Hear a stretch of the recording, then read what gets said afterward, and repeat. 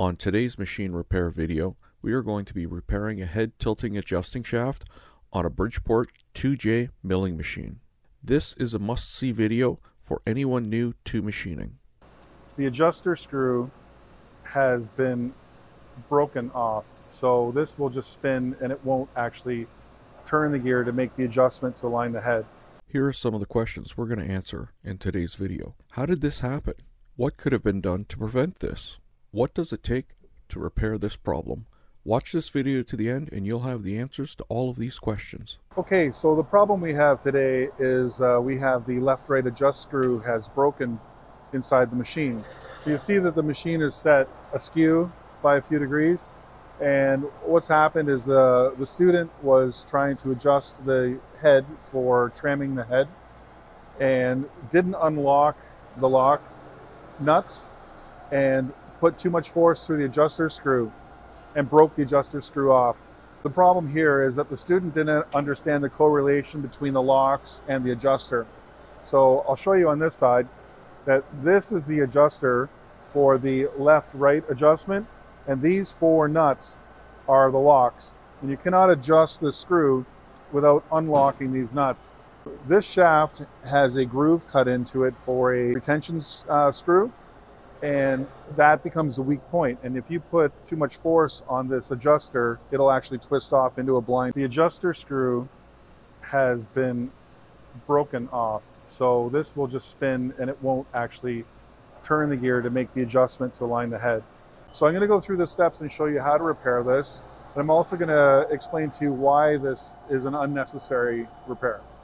So what I'm going to do now is I'm going to strip the accessories off and get it ready to take the head right off of the machine and take it up to the workshop. To remove the head, I've made a drawbar out of some threaded rod and an eye hook, and I'm going to drop it down through the drawbar hole, and I'm going to pick it with the cherry picker. To me, this is one of the easiest ways to remove a head from a milling machine. I've made a couple of aluminum plates so I don't damage the nose of the spindle.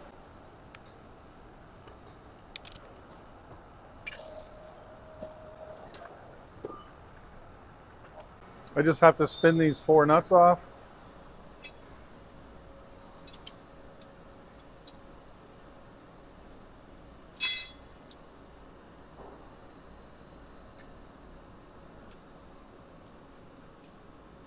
I've already taken the air drawbar, I've locked out the machine, and I've removed the forward reverse switch and the wire lead and locked out the machine.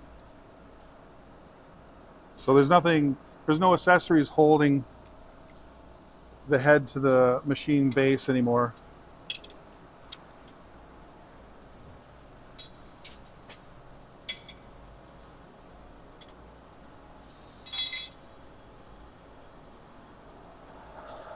So I've got tension on the crane.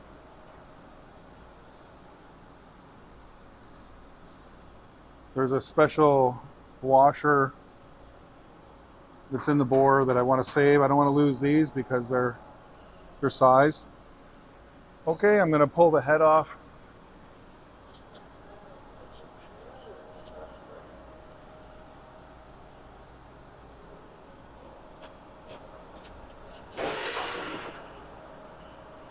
And that's it. So now I'm going to lower it onto a cart.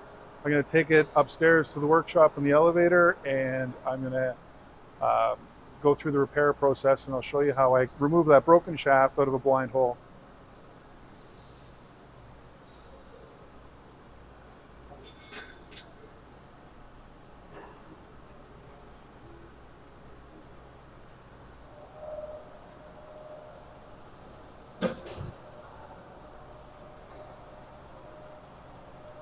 So while I have the head off the machine, this gives me access to this pinion gear. This is a 360-degree gear here, and it only rides on the top few teeth. So I'm going to inspect that for damage. I see there's a damaged tooth here, it looks like, but also these bolts come loose.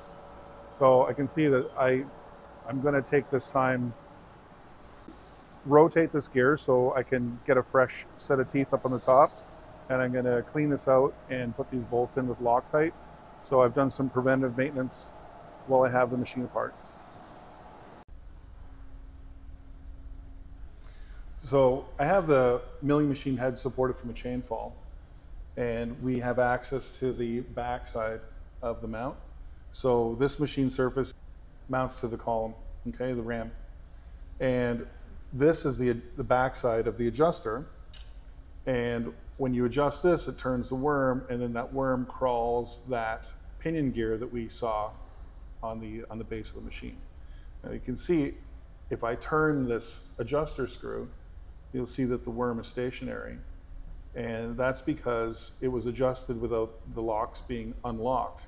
And the operator overpowered the adjuster and twisted it off. Now, I have a sample of what this looks like. So here, this is like this, and then the end of the shaft goes in and drives that little worm. And what happens is that because it's machined to a smaller diameter, it's more delicate, easy to break, and somebody twisted it off. So what I have to do as a repair tech is I have to extract this portion of the shaft, and then I have to go deep inside and I have to extract the stub of the shaft out through the hole. And it's a blind hole, I can't push it through. So how I pull it out is I drill and tap the shaft, and I use a slide hammer to extract it out of the hole. And then I have a long drill and a long tap, and I go deep inside the hole and I drill and tap the stub. And then I try to get a bite on it and pull it out with a slide hammer, and then I can put the replacement parts back in. Okay, so I have the broken parts extracted, and it was a bit of a challenge for me. I'll show you what I had to do, but in the past, I've been able to drill a hole into the stub in the blind hole and put a tap on it and then pull it out with a slide hammer. But today I was not successful in that. What happened was I couldn't get it to get past the burr of the brake. So what I did was I went into here with an angle grinder and I cut the gear into two pieces and took it apart the rough way, but that's sometimes the way you have to do it. So now I've cleaned it up, I've degreased it, I've gotten rid of all of the metal filings and chips and debris. I've oiled the cast iron, and then I've taken some grease and I've packed it into the blind hole, and I've greased the shaft. Also, I've installed the key, and I've oriented the key with a piece of, or a little mark of paint pen. And I've also marked the keyway with some paint on the worm so that when it's in the hole, I can align the parts, okay? So they go together nicely. So now I'm gonna try this without a test. Here's the groove for the set screw to hold it in position, okay? And then that lines up with this here. Okay, so I'm going to try to put this together.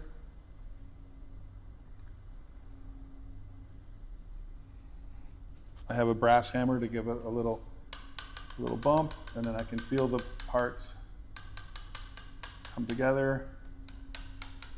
And then I make the adjustment as it comes in. And you see my paint pen is a little north, so I can bring that down into alignment, and hopefully I can push it together without making any burrs on it. It should just line itself up as it goes in. And then now what I'm going to do is I'm going to put an Allen wrench into the set screw hole, and I'm going to feel the groove as it comes by. Okay, oh, here I can feel the set screw come by. I'm sorry, I can feel the slot for the set screw.